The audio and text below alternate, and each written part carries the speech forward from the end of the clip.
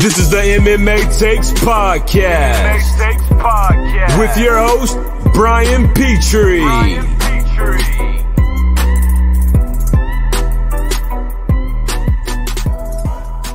Usher shit at the beginning. What's up with the what's up? Big show here. Got to recap the Vegas trip. I got a lot to say about it. UFC 282, recap that, recap the fights. Fun episode. Picks coming later this week. Recorded Anik and Florian today. We did 3 picks.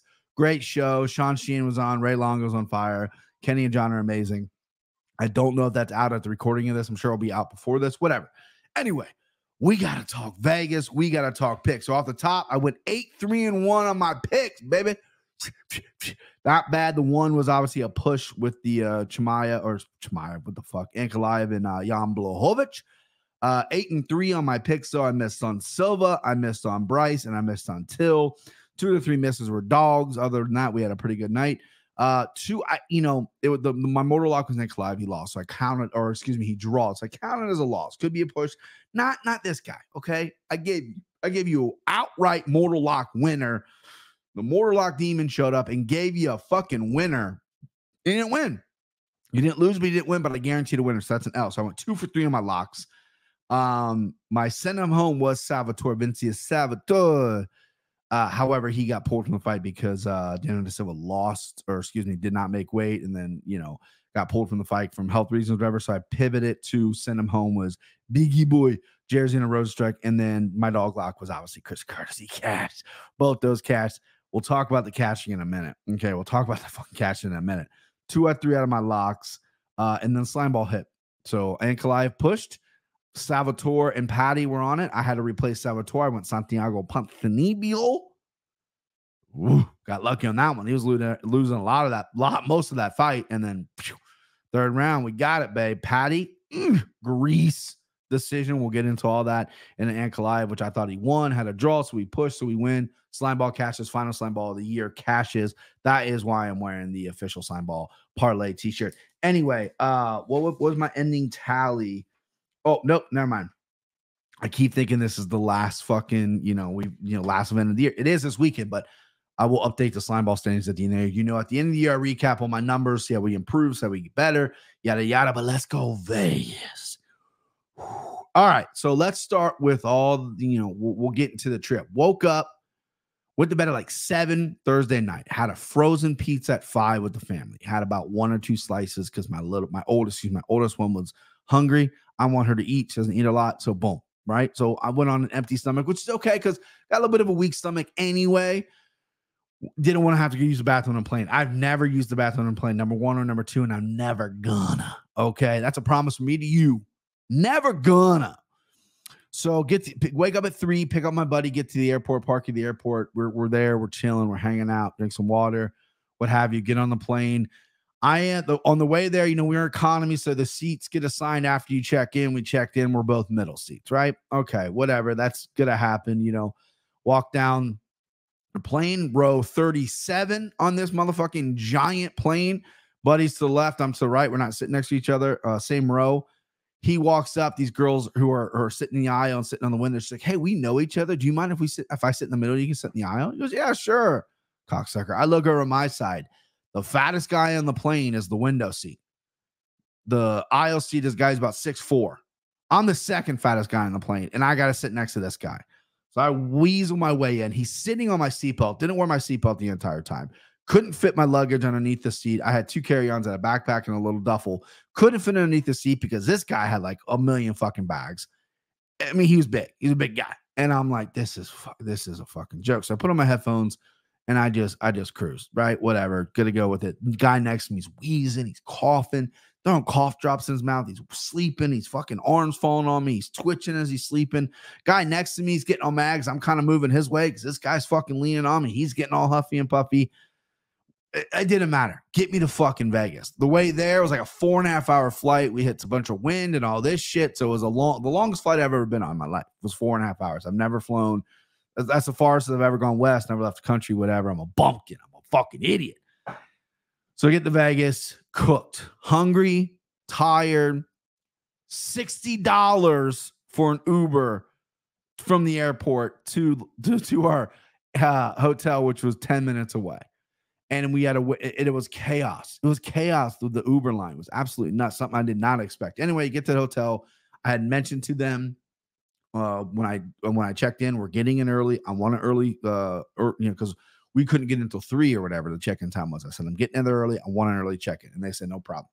No problem. Hey, Brian, come to Vegas. We got you. No problem. Get there. They're like, hey, your room's not ready. But it was a mountainside room. Your room's not ready. 2 king-size bedrooms not ready. But we do have the poolside view ready right now. But it's $30 extra a night. It's 8:30, 9 o'clock in the morning, right? I'm going to take the $30 upcharge, okay? And then what they don't tell you is you got to put a $250 or $150 deposit down. All right, fleece me out of all my money, whatever. Charge it to the game. I need to get my room. So Steve, my buddy Steve, by the way, thank you, Steve, for coming with me. It's a dream come true that we've been talking about, 15, 16 years old. Him and I have been friends since 2nd grade, still one of my closest friends. He loves fights. He loves gambling. He's been to Vegas multiple times. I had been twice before this. We've always wanted to go together. Dreams come true. So even though it sounds like I'm complaining right now, I'm going to get to all the good stuff and all the bad stuff. This is just kind of what led up to what happened Friday night. So anyway, we go to the room about 9 o'clock. We have an hour before any of the restaurants open in our room, and we're exhausted. We want naps. We were hungry, whatever. So wait an hour. We go down to, I'm not going to say the restaurant's names. I'm not going to besmirch them. This might not have anything to do with their establishment, right? I have a tricky stomach. Okay. So we go there and I get chicken fingers, and then Steve and I split chicken fingers like a little 5-year-old because that's what they had on the menu. And him and I split loaded nachos, and the food was really good. Hadn't eaten anything. I don't know what the time difference, we're going on, 14, 15, 16 something hours, right? Hadn't eaten anything, just drank a little bit of water. So I scarfed this down. Him and I split the nachos, amazing, chicken fingers, whatever. Go back to the room. We both fall asleep immediately. I wake up about an hour later, covered in sweat, my body burning. My heart rate's through the roof because I woke up like I had a nightmare. And my nightmare was that I was sick as a dog. Stomach sick. And your boy, typically when he has a stomach bug or stomach whatever, it comes out the backside, okay? Never the front. I don't puke. I don't get nauseous. My wife's the exact opposite. Every time she eats something that doesn't agree with her, she hacks it up because she gets nauseous. I'm the other way. I was both, right? And I went to the bathroom, and it was rough for about maybe 5 hours. I was just, taking showers. The shower's amazing at Circa. And so Friday night was an absolute drag. So that's what the food I didn't tweet out much. I believe I tweeted out the food poisoning thing on Friday night. That kind of wiped out my night. Didn't really tweet much on Saturday or Sunday. So I wanted to get you guys caught up why I had food poisoning. Now, for Vegas itself, Circa Sports and Casino Resort, whatever you want to call it, incredible hotel. Truly, truly incredible. The concierge, the front desk, everyone that works there, awesome. Super clean hotel. The beds were amazing. Our room was incredible. The sports book, there's not a sports book on the strip that's better than this, with the TVs, with the layouts, everything like that. Unbelievable. I think, if I go back to Vegas again, it's going to be at Circa. Circa's an incredible place. I have no problems with Circa whatsoever. Unbelievable hotel. The best shower I've ever had in my life. The shower was incredible. And a great room view of the pool, even though they did have the DJ going boom, boom, boom, boom, all fucking night pumping in our room. Regardless, we had a good shot at the TVs. So that was incredible. Saturday, went to In-N-Out Burger, right? I was feeling better, needed to eat. Hadn't eaten anything all Friday night besides some pretzels and some soda and water to kind of settle my stomach. Went down to the store and got some stuff to help my stomach. And then Saturday, I was starving, needed to eat before the fights, went to In-N-Out Burger. And I'm a burger guy, believe it or not. I don't know if you can tell. I don't know if you can tell if your boy's a burger guy or not, right? Five Guys was my number one. Shake Shack was my number two. My wife loves Shake Shack. That's her number one. I am not a West Coast person. I've never been to California. I've been to Vegas a few times. I've never had In-N-Out Burger. And I used to get very frustrated when West Coast guys, California guys, whatever, would say In-N-Out Burger is the best burger they've ever had. But this and that. And I'd say, no, you're wrong, right? Five Guys and or Shake Shack's better without even testing In-N-Out. Go to In-N-Out. Get, and I'm a plain guy. Just get a double with cheese. That's it. Nothing else. This fucking thing was incredible. I wanted to hate it. I wanted to be like, this isn't as good as Five Guys. This isn't nearly as good as Shake Shack. I think it's better than both. I got to have it again. Listen, I could have probably had another one. I didn't because I want to push it at the fights. Unfucking believable. It truly was. Now, I know people on the West Coast that eat it all the time. They might come in and go, it's a little overrated. You might be right. I've only had it once in that one time, and it was the first meal I had that I didn't throw up and that I kept in my body. So maybe that had something to do with it. Either way, incredible burger. So from there, we go to the fights, right? Now, here's a complaint. I'm a mixing complaint. Uber and taxis to get around Vegas, 8 minutes, 1.2 miles away, 1.3 miles away is insane. You got to go to a certain area where they park to pick you up. You got to wait in line to get a taxi, get an Uber, whatever it is. It's expensive. It's crazy. $40 to go down the road. A cab takes $25 to get down the road. I don't know if they jacked up the prices because the rodeo was there this weekend, the UFC was there this weekend, whatever it was. They got Sunday football. That's absurd, right? That is crazy, right? The amount that it was to fucking just go places. So anyway, we get to the fights, and we're on the floor seats, boys. Okay, we got the floor seats. You know what I mean? And they send us down to this elevator. We walk through metal detectors. We're in the bowels of the stadium. Looks like what you see on Embedded, right? You're in the stadium. There's UFC employees walking everywhere, camera people walking everywhere. Yeah, show your ticket. We get a Coke. We go sit down in our seat. A bunch of Batty fans, English guys with wigs on waiting for us. Go to our seat. Seats are incredible on the floor. I mean, T-Mobile Arena is top of the line, great arena, really clean. The people that work at T-Mobile Arena are very nice. We had on the floor seat, there was waitresses walk around. They go get you a drink. Security guys, they're doing their job. They're very nice.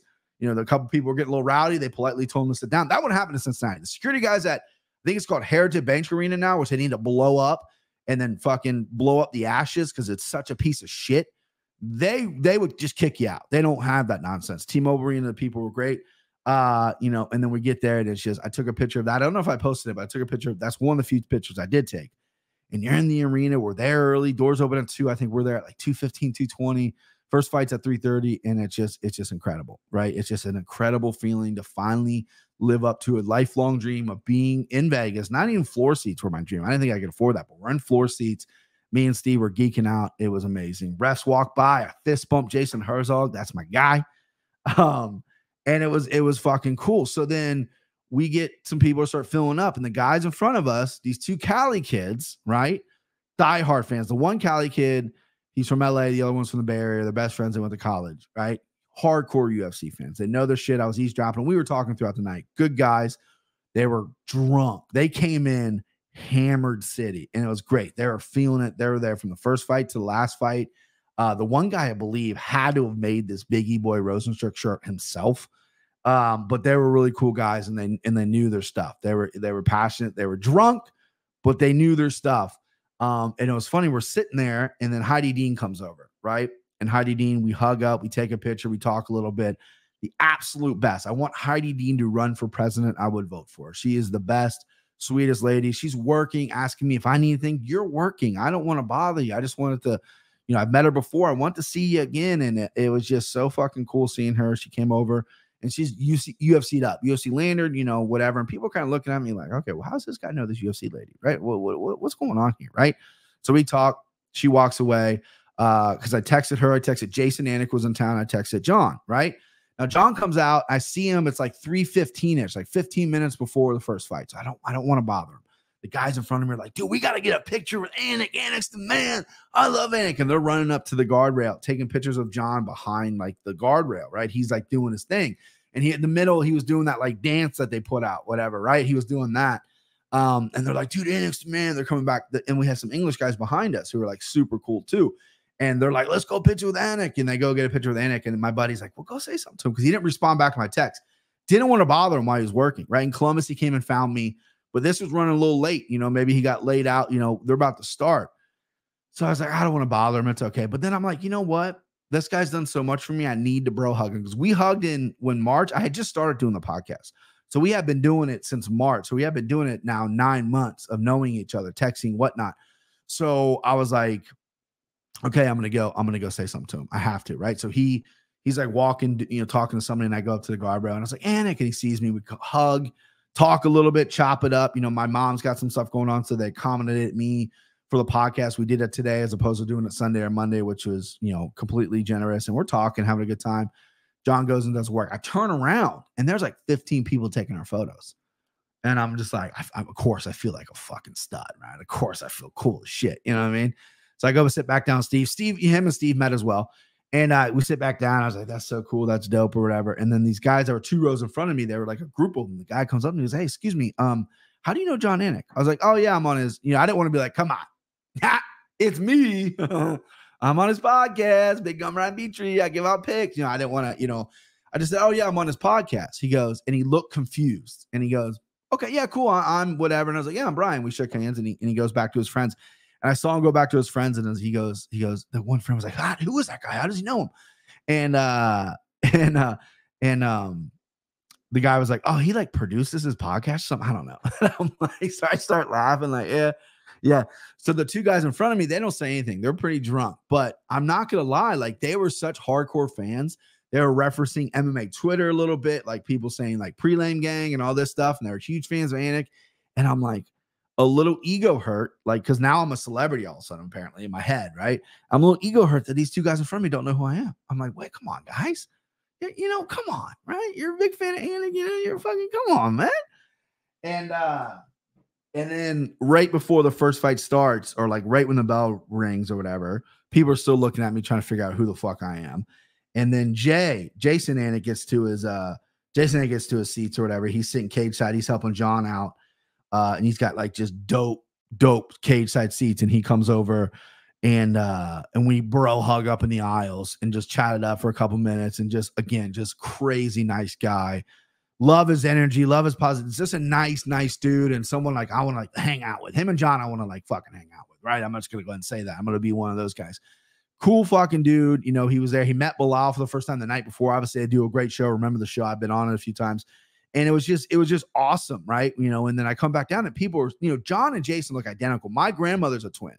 And I've always been able to tell my identical twins. And I've always been able to tell them apart. I don't think they look anything alike, but everyone has a hard time telling them apart. And then I can do it. But with Jason and John, obviously you can tell them apart because of the hair, but they're really identical. It's crazy. They feel like I hugged them up. They feel the same. They look exactly the same. It's just the hair that's different. And then Jay kept popping over throughout the night when he would go piss or get a drink or whatever, and we would talk and stuff like that. It was just incredible. And then Kid Ron Canyon, Kid Cannon TV on Instagram. He does a lot of the videography stuff for the UFC. He follows me on Instagram. He's him and Bryce Mitchell are very close. Videographer for the UFC. Go give him a shout. Follow. He has way more followers than me on Twitter, so I don't know why I'm telling you to follow him. He's a really talented guy. Kid Cannon TV. He's been working in the UFC for a while. He came over. He started following. He messaged me on Instagram a while ago saying he likes my stuff, which I was blown away. I love his stuff. And he came over, shook my hand as well. And now, so this is another person. So now I got a guy, Jason, there coming over. I got Heidi D, and I met John, another UFC employee coming over, shaking my hand. We're talking for a little bit. Great guy. Now, everyone in this section around me, because now we're like the ground seats, everyone's like pretty much there. And everyone's like, who the fuck is this guy? Right? I'm confused. No one knows who I am.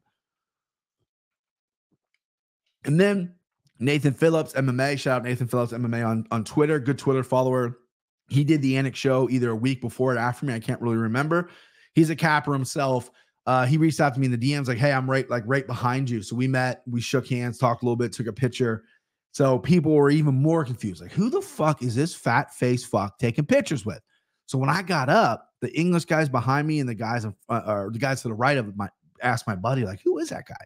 So my buddy tells him, and the English guy's like, oh my God, I know that. I knew it was Big Gun. So I sit down, he comes up and goes, are you Big Gun Brian Patriot? That's my English accent, by the way. And I was like, yeah. And he's like, I knew it, you know. Great. The English guys were great. And it was so funny because it was such an American experience versus like an English experience.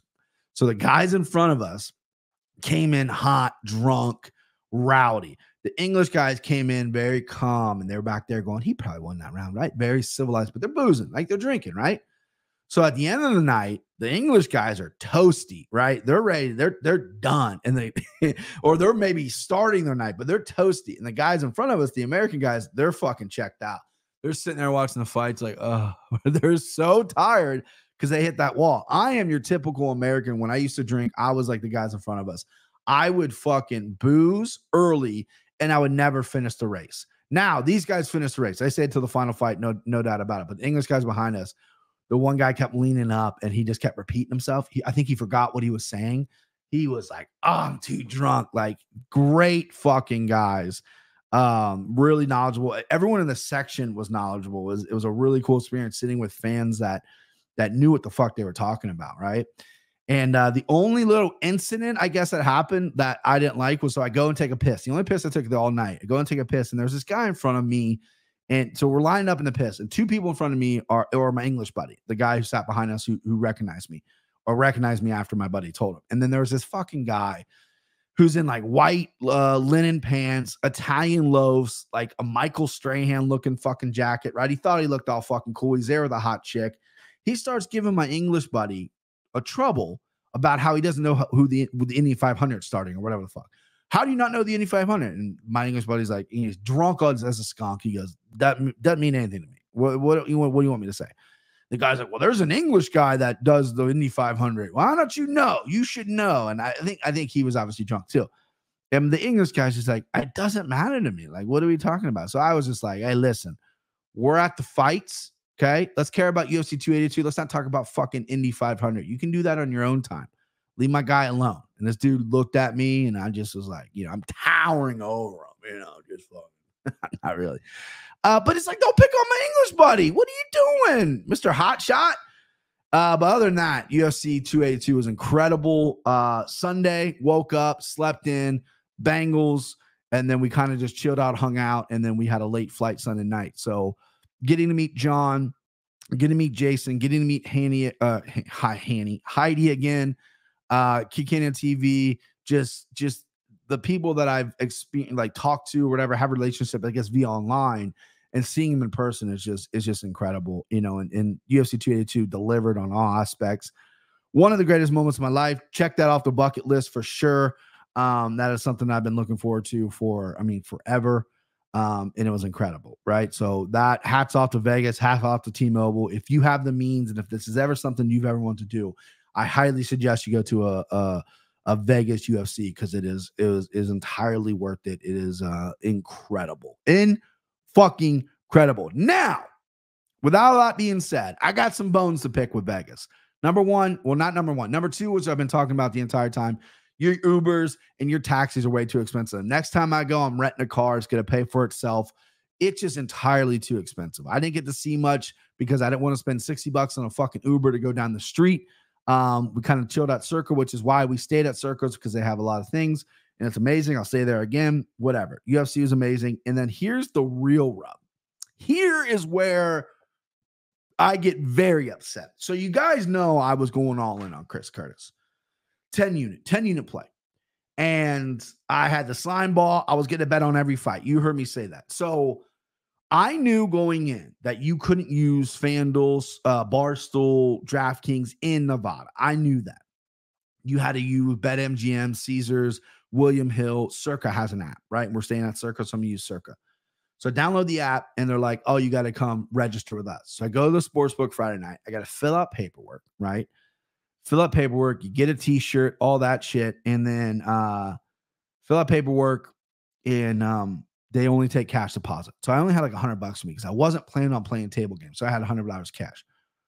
So I gave them the $100 cash. Or actually, I gave them 50, and then I put 50 on Rafi on stocks because they only took cash plays. Okay, good. You're signed up, you're in, right? And the guy goes, listen, here's a little trick about using our app. It doesn't work on Wi-Fi. You have to go to your cell phone settings. Okay. So I sit down right in front of the fucking sports book. I'm 10 feet away from where you place bets. And I get on this app, and I'm trying to place another bet for Bellator, right? And it doesn't work. It won't work. I'm off Wi-Fi. I'm doing whatever. And I go up to the guy and say, hey, this isn't working. He goes, oh, yeah, sometimes that happens. You might need to step outside. Step outside to use your app? What the fuck is going on? I was like, you know what? I'll save that 50 for the UFC tomorrow, and I'll put more on my card. Like I'll have my, transfer money over like you do DraftKings, whatever, via debit card, whatever the fuck. Okay, cool. Place my 50 bets on Stotts. He wins the decision. Very close, grimy fight. Sabatello thought he won. Doug Crosby gave him a 50-45, which is egregious. First and foremost, that was a very close fight. I thought Stotts won because Danny Sabatello was a wrestling match. He didn't throw any punches. He just wrestled. They had nice exchanges. Stotts did the more damage, what have you. I thought Stotts won. Rightful guy won. Cashed my ticket. Bada bing. First win of the night, right? So after that, that was still like a long day with the throwing up and stuff. Go back to the room. Wake up Saturday, right? Again, In and Out, whatever. Go to In and Out, and I go to In and Out, and I use the Circa app, and I have $50 in my account. So I place a $50 wager. We're far away from Circa at this point. We're on the Strip, right? We're right by.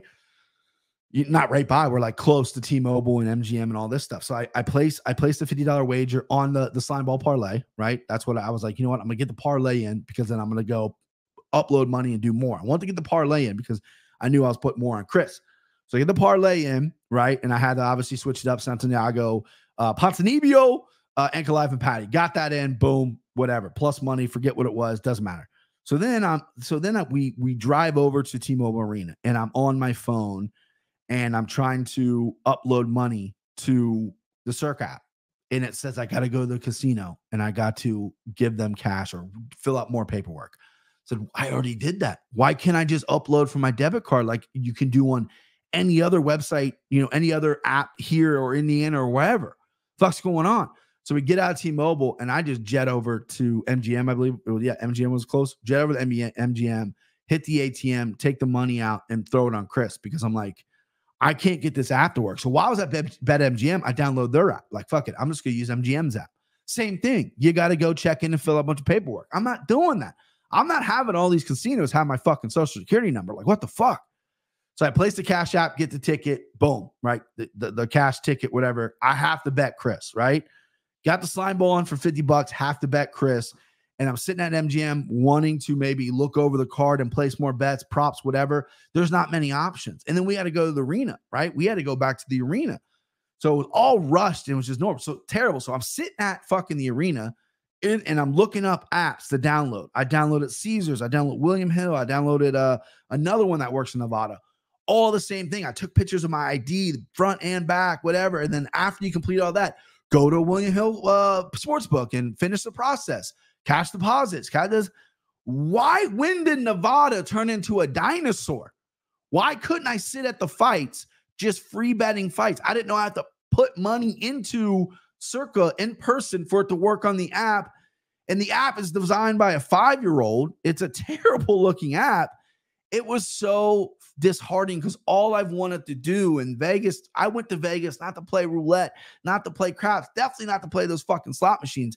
It was to see fights and gamble live because like when I picked Eric Silva, but when TJ Brown came out, I'm like, TJ Brown's winning. I had a gut feeling. After that first right hand, I'm like, oh, TJ Brown's winning this fight. That's something that I could have fucking felt in my gut and placed that bet, but I couldn't because Nevada's got all these crazy fucking dinosaur rules. It's crazy. You know what I mean? And that really, really stung. I really was like, what the fuck is going on? And my buddy was the same way. And it's just like, I'm glad I got the Chris bet in and I'm glad I got the slime ball on. But that was my only 2 bets besides Stocks Friday night. Won them all and I'm up. So I'm happy. Didn't piss it away on the tables or all the other bets. So I'm up. But it was hard and impossible and frustrating. And I will take some blame. I should have done some research before that. Maybe I should have registered before, whatever the fuck, however you do it. I should have done that right when I got there on Friday. There's a lot of arguments made. It could be on my side, but all I know is when sports betting comes to Ohio, January 1st, my FanDuel and my DraftKings and whatever I fucking use will work from my couch and I don't have to register for anything. The Hard Rock Cincinnati is getting a sports book, 137 TVs, fucking food, everything looks great. January 1st, that opens. I go down there. I can use the Hard Rock app or I could sit there and place bets via whatever fucking service I want. Vegas, I realize they probably don't want to make a cut with, because if they are in business with DraftKings and FanDuels and the Barstools, they got to give that book a cut. I get that. They're dinosaurs. They don't want to do that. They made it impossible. So I'm just so glad I got my Chris bet in because I talked about it. I almost did it. I almost was at T-Mobile Arena. I didn't want to have to go because it wasn't working, but I said, I got it. I have to. This is why I'm here.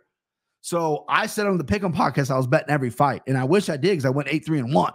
But I didn't bet every fight. And I would have went 8 or 9-2-1 because I had a really good feeling when TJ Brown walked out that he was going to win that fight. So my sports betting career, and it's not really a career because I'm not a professional, but my sports betting fandom, loving whatever, came from Vegas when I was there 10 years ago. And now sports betting is so prevalent, and I'm so used to one thing. I thought you could do it in Vegas, the mecca of sports betting, right? And they are still so old school with the way they do it that it's like I should be able to sign up to bet MGM right when I hit Nevada, deposit money, just like I can do when I'm in Indiana, and be good to go. And that just wasn't the way it was. And it bummed me the fuck out. So I got the Chris bet in, and I got my slime ball in. Stocks the night before. We're happy, but I had to fucking complain about that. And my boy Christian warned me about that. He says, Vegas is expensive, and I'd rather just sit on my couch. I said, what are you talking about, dude? It's Vegas, right? And I love Vegas. Vegas is a lot of fun, but the sports betting side of it, like, why would I want to bring just truckloads of cash, walking around with cash on me all the time, carrying envelopes of cash, going up to a person to fill out these complicated bets when I like staring at my phone, viewing the odds, and then no line behind me when I'm on my phone? You know what I mean? No person getting impatient in front of me, making me rush. It was a nice kick in the teeth. I did not realize that was going to happen. So that's the biggest letdown to me. That was very, very unfortunate. I'm glad I got my bets in. I won some cash. I'm up on the night. Everything's good. But man, January 1st, Ohio sports betting comes, and I can't be more excited. That's my Christmas gift. My Christmas gift was Vegas. My wife's like, what do you want? Nothing, right? I want January 1st to come. You know what I mean? And it sucks because it's not a UFC till like 2 weeks later. We got like a month off, and I only bet UFC, but I'm probably going to have to bet football or something to get that itch, because I mean, I have to, you know what I mean? So that is my biggest complaint about Vegas. Other than that, UFC 282, T-Mobile Arena was amazing. We'll go over the fights real quick. I didn't want to stay long. Wanted to get my rants out there. First fight of the night, Cameron Simon versus Steven Kozlow. Simon, again, looking a little out-muscled. He's a young kid. Kozlow took him down at will, was out-grappling him on the ground for the most part. Simon was reversing him. When he did, it was a competitive fight, but I thought he might have been losing. It could have been 1-1 going into the third. He sealed the deal in the third. Kozlow had never gotten in the first round before. Simon, just like he did on the Contender Series, fucking goes ahead and steals the show in the third round, closes the show in the third round. This girl that sat next to me was rolling on something, Molly, ecstasy, whatever. She would randomly scream sometimes. And, you know, I say, send him home, right? Get him out of there, send him home. She was yelling, wrap it up, wrap it. I'm going to have to steal that from her. She also smelled like diarrhea. I think she shit her pants at some point. Whenever she stood up, it smelled like diarrhea. It's like, oh, just sit the fuck down. Eric Silva's TJ Brown. I picked Silva as a pick 'em fight. TJ Brown looked good. He looked big. He looked strong. Silva wasn't winning a second in this fight. The grappling I thought was going to favor Silva. It was not. TJ Brown looked strong on the ground. Closed the show at the end of that third round, which is good. Billy Q versus Alex Hernandez, great fight. Billy Q's a fucking stud. This guy doesn't quit. He got cut up. Hernandez is strong in that first round, right? You know, he was cut to 145. I figured the gas tank was going to be an issue. It was at 55. You're going to go ahead and cut 10 pounds. Probably going to be an issue. Billy Q, no issue. Tough as nails, getting cut up, makes it ugly, and, you know, wins the fight, breaks you down slowly, and then fucking takes you out. And that's exactly what Billy Q did. Guys in front of me had Billy Q and a heavy parlay, so I'm glad those guys won. Chris Curtis. Got to talk about my guy, Chris Curtis. So goddamn impressed with him. We texted. He invited me to the team dinner on Friday night. I was bummed out I couldn't go. He texted me. We were talking about, because Buckley got in his face at the weigh-ins, and he's like, what the fuck was that about, right? And we were talking about that. And just overall, like, just stuff like, you know, just life stuff or whatever via the text. And, you know, I was incredibly proud of him because I know he knew he could do it. I feel like he got snubbed for many years, whatever. Goes in the Buckley fight. And the one thing that surprised me in the cage, and again, I was pretty close. Chris looked bigger than Buckley. And I know Buckley's a small 85er, but so is Chris. But Chris looked thicker and bigger than Buckley, which is very surprising to me. But Buckley had a lot of speed early on. A lot of those stuff he was throwing, I rewatched it back when I got back to my hotel room. Buckley was throwing a lot, right? And he was very active in throwing a lot of punches, more than I thought. I mean, he was on pace to throw like 300 punches or something like that, was what the commentator said.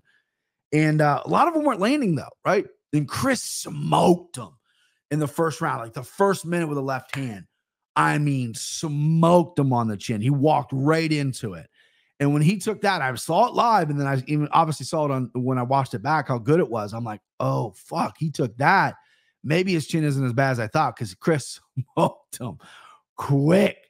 And again, Buckley was just getting off first. Chris was stalking. Chris's defense is great. And I just don't think a lot of those shots landed. I mean, Chris got a couple shots, obviously. Buckley hit him with a couple, and Chris just shook his head and was kept marching forward. Nothing really, kept him back. And but Chris probably lost that first round. I think we were down the first round, and we were down halfway through the second. I think Chris was he's a little bit of a slow starter at times. At least can be. Sometimes he starts fast, but he can be. And he's getting his reads and figuring out. And then the second round, Buckley was even more active, but he was slowing down just a hair. And I think Chris said it best in his post-fight. He's like, this guy has speed. I'm 35. I got to beat him with timing. And right when you slow down because of the output, you throw a lazy kick, you get it caught, and Chris just threw that left, bang, slapped him, knocked him out twice, followed up on the ground, knocked him out, woke him up, knocked him out again. And it was just amazing. I screamed. I lost my voice a little bit. I was hoarse all Sunday, all morning today. It's starting to come back a little bit. I screamed like a primal fucking, I don't even know what I did. The guys in front of me, I told the guys behind me as I was standing up the whole time, I'm like, listen, this is my guy here, okay? I used to train with him. I love him. He's my brother.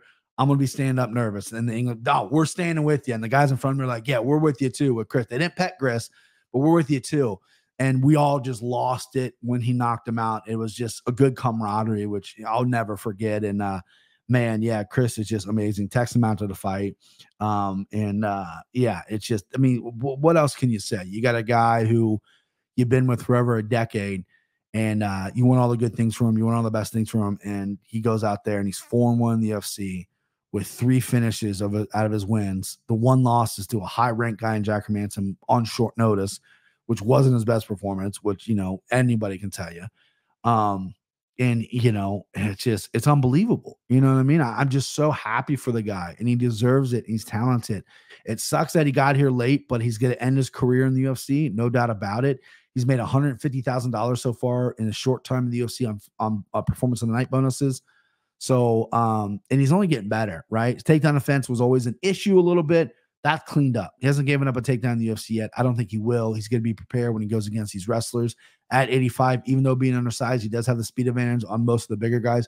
Buckley obviously had the speed advantage. He called out Duplessis on a podcast after the fight, which I love that fight for him. But just blown away. And the money thing, it doesn't even matter. I placed a lot of money on him. That doesn't mean anything. Obviously, it means something to me, but I don't want to make this about me. It's about Chris and his performance and how amazing he was. And guys, listen, I mean, I know I'm biased. I know the guy. I know I love the guy, but this is a guy you want to root for. Trust me. He's a good human. He's got a great story. And this is a guy you want to root for. I know the Hermansson thing, a lot of people may be turned on him because of how he acted. That was very uncharacteristic of him. I know he did in the Bilal fight or whatever like that. People brought that up on Twitter when I was defending him. It's his emotional sport, right? We're not playing fucking pancakes here, right? Right when Bilal won that fight, he went to the UFC. Chris wins that fight, he's in the UFC. This is a guy who's been snubbed a lot and takes his career very seriously and trains his ass off and gets frustrated just like every other fucking human being, right? And then he made amends with Jack. Him and Bilal are good friends now, or at least friendly on Twitter. I know they've met in person or whatever. There's no beef. There's no bad blood. And Chris is a first-class human. And I implore you that even if you don't like him, give him a second shot, because this is a guy to fucking root for. He's incredible. Love him to death. He gave me a shout out. Brendan Schaub gave me a shout out, which is crazy, about Chris Curtis. And then Chris retweeted that and said that him and I are brothers, which, we've been a brother for 10 years. It's true. We started at the gym. Chris Smith, RIP, who I got on my wall here, Slaughterhouse. I met him first. He was a heavyweight. I probably told the story before, real quick. He was a heavyweight, 10-0 heavyweight, just came off a head kick knockout. Dom Steele was an amateur at this point as well. Him and Chris Smith both were about to turn pro. Then Chris Curtis was a pro, his 4th fight as a pro. And they were like, those 3 were thick as thieves. And I met Chris Smith first. We sparred. We hit it off. He introduced me to Chris Curtis and Dom, and we all kind of hit it off. But Dom, Chris Curtis, and Chris Smith were traveling partners. They went everywhere together. They supported each other. They cornered each other, and they let me in that brotherhood just enough. And then, and then Chris and Dom, their lives got busy. And then Chris Curtis and Chris lived in the gym. And then at this point in the time of my life, I was at the gym heavy. So Chris and I worked every single day. And then I remember getting a fight sign. I was going to fight in Indianapolis in October. And Chris calls me up and was like, oh my God, like, this is amazing. Like, who's driving? Who's doing this? I didn't have to ask him to corner me. He didn't even know what day it was. He didn't even know what time it was. He was out of town. He didn't care about any of that. He knew he was coming with me and cornering me, which made me feel so good. Fight didn't happen. Fight dropped out. Guy pulled out. And then another fight got rebooked. It fell apart. No, I have, either way. But that's just the kind of human he is. And I love the guy to death. All right, Edmund Shabazian versus Dolce Lumbula. Shabazian, I thought, looked good here. He looked patient, cardio, not a problem. He looked big, right? Dolce's ripped up, and Edmund's a thick kid as well for 85. He looked good. Obviously, he's young. I think he maybe got a little jump, hype train a little too early. Now he's left Glendale. Now he's in Las Vegas training, and he looked good against Dolce. Very patient performance. Good for Edmund there. Raul Rosas Jr., young kid. Bad look for Jay Perrin, all that shit talk. He was classy in the feet, but all that shit talk, Rosas Jr. went out there and finished him. This kid's very cocky. This kid's very confident, calling out Aljo, saying he can beat Aljo. Oh, about that right now, kid. Biggie Boy versus Dawkins. Hate seeing Dawkins get knocked out again, but this is the Biggie Boy we wanted. We wanted the aggressive Biggie Boy who, if he does this in all of his fights, I don't know how he loses that many because he hits so goddamn hard. He just doesn't let it go. Needs to let it go. Let it go against Dawkins. Didn't let Dawkins get any of his grappling going. And, Biggie Boy got a knockout there. Bryce Mitchell gets dog walked by Alila Topora. I was dead wrong on this one. I thought Bryce Mitchell was going to be a little bit stronger on the takedowns. You watch Marco Madsen, who's a Greco-Roman guy, just get taken down repeatedly by Greco-Roman fucking silver medalist, and he got taken down repeatedly by Grant Dawson. I thought, because Greco-Roman's upper body, and that is a Topuria thing. He's an upper body Greco-Roman style, and I thought maybe the legs were going to be available for Bryce. They were not. That first single attempt, Topuria shrugged him off. Power in his hands. He's compact. He's strong. He's good everywhere. He moves well on the ground. He's fast. And, I know Bryce apparently was sick or whatever. It doesn't matter. Bryce could have been 110%. Topuria wins. Bad read on my part for sure. I just, it's not like I dislike Topuria. I have picked him before. He was a slight dog against Damon Jackson. I hit that underdog. I just thought this was a bad matchup for him. I didn't know what Topuria necessarily had, and he's fucking proved it to me. So I had to take that on the chin. Thankfully, it was just a pick because that was a fight I was going to bet. Another fight I was going to bet, Darren Silver's Justice Duplessis. There was a knee injury. Did it happen before? Did it happen with the knee bar? What happened to the knee injury? Darren Till almost got 10-8 the first round. Don't know what he was doing.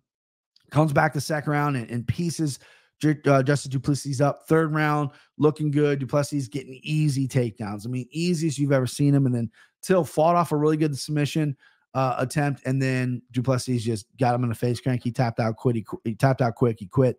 And then Darren and I'm a Till guy, so this is tough, but Darren comes out and does a video where he's not retiring, wants the time off, but he wants to fight next year. It's very mixed signals to me. It didn't seem like he knew what he was saying. He felt like he had to come out and release a statement. Almost seemed like it was like a relief that he kind of went in there and lost, and it's over. Like, I don't know where his mental's at, but it's not in a good place. The UFC's not going to cut him because he's a huge star. He missed that big time cut, not coming out to Miss Sweet Caroline. He came out to some song I didn't even know. Did not fire me up. Sweet Caroline would have fucking blown the roof off. But as a Till guy, that hurts. I tweeted out what happened to him. A lot of people responded, he's never been that good. That's what happened to him. So I do agree that he got rushed at 170, but I do think he's that good. I think he's proven he's that good. Even if he was overrated, he's not what we saw Saturday, right? He's not that bad. That was a winnable fight for him.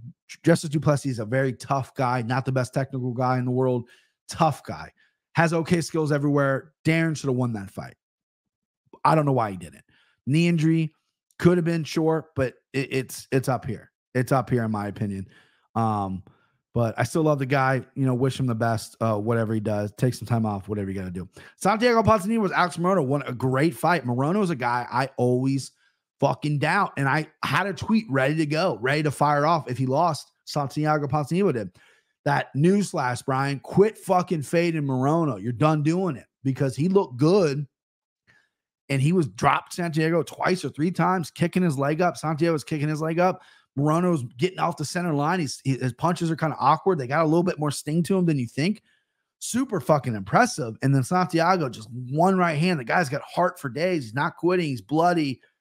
Been hurt. Third round. He's tired, right? You got a guy in there that you weren't preparing to fight. And you land a right hand, and Morono eyes just go. And then, Ponzinibbio was a killer and ended up finishing the fight. That's the first leg of the parlay. That's ended up, obviously see on the parlay for me because in the next two I had a parlay as well. So the next two are very controversial. Everyone's got opinion on both these. So we'll take a little time to talk about them. So Patty versus Jared Gordon. All right. I'm a Patty guy. I like Patty. He's not one of my guys, but I like him because he's good for the sport because of the popularity and the eyeballs he brings, right? So Patty, I thought was going to dominate this fight. I was wrong. I thought he was going to catch Gordon early. I know Patty's not the biggest striker in the world, but he does have power. I thought he was going to catch Gordon with something, a kick, a punch, whatever, because Gordon has been knocked out before. And I thought the wrestling was going to cancel out. So first round, Jared Gordon lands about 14 left hooks. Patty can't defend it. His whole right side of his face is messed up. Can't stop it. He's firing back. He's not getting like dropped or hurt with the, I mean, he might have been getting hurt when they're not like rocked or anything, but he was taking some big shots. First round was a clear Jared Gordon round. Landing big shots, causing damage, looked stronger in the clinch. I believe he ended the round with maybe a takedown. Could have been the second round. I had not rewatched this, so I got to rewatch it. Second round, Patty came out a little more active, throwing more shots. Jared Gordon was backing up in the cage. He was covering up well, not letting a lot of the shots go through, but they were still going. Patty was throwing some kicks, some punches, defending some takedowns. And then I believe he maybe gave up a takedown at the end of that round. I could be not sure about that. I know he had this weird kind of like weird arm triangle, rear naked choke attempt, which I didn't give him a submission attempt. I believe that was in the second round. Either way, close round for sure. So Jared Gordon won the first round. I gave Patty the second. I thought he was more active on the feet. I thought he landed the bigger shots. Jared Gordon landed more shots. I thought Patty landed bigger shots, and the stats back that up. I believe Jared had more total strikes. Patty had more significant strikes. Second round, Patty. Now, the third round, I think, is the hardest round to score because you got Jared Gordon with pressure and control time on the cage, not really landing too many takedowns, but he's landing no strikes, right? I really wish Jarrett would have came out that third round and he seemed like the fresher guy and he seemed like he can control Patty in the clinch, but I wanted him to strike more. I know that's a dangerous game. You can get caught yourself, but he was landing that left hook whenever he wanted, right? And that's what I wanted him to see. I know you kind of lost the striking battle in the second round, but come back out what you did in the first round. Land those left hooks, stay calm, stay composed, cover up, and land the big shots, because that's the number one thing in the scoring criteria is damage. And that's what they are scoring, damage. And when you hugged him against the cage and you fucking were pressing him against the cage, Patty wasn't doing anything because Patty's foot was hurt and he thought he was up 2-0, which I hate. I hate that he thought he was that comfortably up 2-0 that he took the third round off. That's why he said, I didn't get out of that position. I could have, whatever. That's not great. I don't love that because I don't know who his coaches are. I don't know if the self-awareness is low on Patty, but anybody with eyeballs knows that's a close fight and could even score a 2-0 Gordon. I wouldn't yell at you if you had a 2-0 Gordon. So the third round was razor close, but Patty was doing a little bit more as opposed to damage. Control time doesn't mean as much anymore unless you have him on the ground, and Jared didn't. Jared had him against the cage. Patty was throwing some knees, little short punches. That's more than what Jarrett was doing, who wasn't doing anything. Now, we're all going to have different opinions on this. I realize that. Just giving you my opinion. Could be wrong. I am not the best at scoring fights. That's hand up. Sean Sheehan was on the podcast with Anik today. That's a guy that lives and dies by scoring. That's his whole platform, is he scores fights, and he knows what the criteria is, and he sticks up for a lot of judges, right? I can't remember who he scored it for. I think he maybe scored it for Patty, but he's like, I can make an army 30-27 for Gordon. It's a very tough fight to score. And obviously I'm a handicapper, so I'm going to be a little bit biased when I got money on the line with one guy and who I picked or whatever. So my opinion on scoring matters don't really mean shit, right? My opinion is this. I'm trying to be unbiased, but it's tough because I cashed the ticket already. You know what I mean? I got money in my pocket because of it, but very close. Now, for people to call this an absolute robbery, the worst decision in UFC history or MMA history, I think that's a little fucking dramatic. I understand Patty's this huge star. His post-fight didn't help. He said it wasn't even close. I knew it was up 2. He went on to double down and said, I dominated the fight. That's obviously not great for people who do not like Patty and want Patty to win. Jared Gordon's a great guy, great story. Came out and showed out in a co-main event spot here, biggest fight of his life against a guy with the hype train and the popularity that he has. Now, Matt Brown, Columbus's own. I gotta come at you a little bit. You are so dead fucking wrong. I don't know if he said that's on his podcast or another podcast. He said that Patty is a media personality and that he's an amateur fighter. I think that is false. completely false. I think Patty is very good on the ground. I'm not claiming he's the next champion. I think Patty has real skills. He's fucking 20-3, fought great competition over in Europe, was a double champ maybe, or at least a champ over in Europe. Did he get 45 and 55 pounds hour? Someone correct me. That is a bullshit narrative that he pushed out there that this is an amateur fighter. I don't know if he's just trying to get clicks or whatever. He's talking about how Patty's trying to get clicks. You're calling a guy 20-3 an amateur. I mean, that's just not. Is he going to be future world champion? I don't know, but that is bullshit. Conor McGregor got the same stuff back in the day. Oh, he's just all talk. He's not good. He's this and that. I saw some improvements with Patty, at least in his stand up. Right. What I didn't like was that the fight IQ with him saying, "Oh, I'm up 2 rounds. I can coast this round." I didn't like that. You need to get after it. You need to get a finish. And he could be saying this, whatever, to try to keep up this persona that he's kind of untouchable or whatever. I don't know. I didn't love it. Anyway, main event.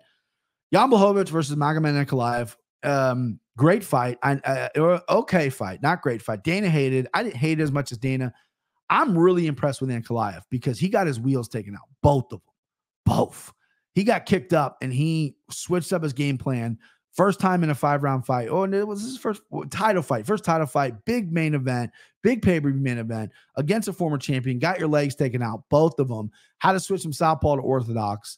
And then you change it up by wrestling, which was a beautiful game plan. Showed a lot of heart. You were cut. You showed me a lot of things. And I thought he edged it out 47-40 or 48-47. The draw I thought was a little much. I did not think that was a draw. I thought Magomed Ankalaev won. Although, if I'm being honest, I think the outcome, it has a positive effect. Both these guys, I think, would lose from what I saw to Yuri. Maybe Glover. I mean, Jan's already got a loss to Glover. But get some fresh blood in there. Jamal Hill got promoted to the fight. He's fighting Glover in January in Brazil. Jamal Hill has looked great, has knocked out, just coming off a big finish over Thiago Santos. Action fighter. That's what Dana wants for these main events. And good for Jamal Hill, right? Good for Jamal Hill. I think good for the UFC as well. These guys can run it back because Yuri apparently is going to be out a little bit. I think you run this one back as a UFC fight night, maybe somewhere in Europe early next year. And then and then we'll see what happens with Glover and Jamal. And if Yuri's back, run it with them, or if not, run it with the winner of this. There's a lot of options there, but I think Jamal Hill is a charismatic, talented dude who's going to go out in that Glover fight and have to prove some things. Because Glover obviously is going to try to take him down and fucking rip his head off. That's game plan 1. And Jamal Hill has shown some weakness in the submission area. He says he comes from jiu-jitsu. Well, we're going to have to find out. All right, so incredible stuff here. I will do a recap for this fight this weekend. Pick'ems will be out probably Wednesday or Thursday. I might record tomorrow, edit it, and put it. We'll see. Wednesday or Thursday. I don't want to make a deadline promise because I'm always fucking wrong. However, incredible year. This year changed my life. I know we got one more fight. I'm going to recap more and I'll be a little bit more what I want to do, my goals for next year. But next year is going to be bigger and better because sports gaming is legal in Ohio next year. I don't have to travel to Indiana. My focus can be on that. I'm looking to go. I'm currently slightly under 60%, 59 point whatever percent, trying to get better at that. We'll find out the final number. We got one more event. Great event. I like this fight night coming up as well. There's a lot of good fighters on them, and I'll cop one of my guys. So I'm crazy excited for this weekend. Crazy excited for next year. Things are changing. New logo, new intro song. I'm gonna try to get a better camera, but better content. I've grown so much this year. For every single one of you watching or listening, it's because of you. And also, I mean, listen, it's because of fucking John Anik and Kenny Florian and Cody Merrill as well. Joining that team and having my social media presence and these numbers grow 2-3 times, whatever it is, just is incredible to me. I mean, this is awesome. And I love the back and forth. I love the repartee. I love, I kind of had a little thing with Eric Hawani, which I'll address at another time, not with him personally, but what he said with Patty. And I had some really good back and forth with people online. And that's what I love. I'm not always right. I'm not always wrong, but I love a civilized conversation, no personal attacks. And that's the best thing. That's what I don't need people to agree with me. I want a nice conversation. I want a nice disagreement. That's what makes us human. You don't need to agree all the time. But if you do it respectfully, instead of going, you're a fat fuck who's got a wrong opinion, you're coming at me wrong, right? Come at me like, whoa, BP, I don't know about that one. You know what I mean? Which most people did.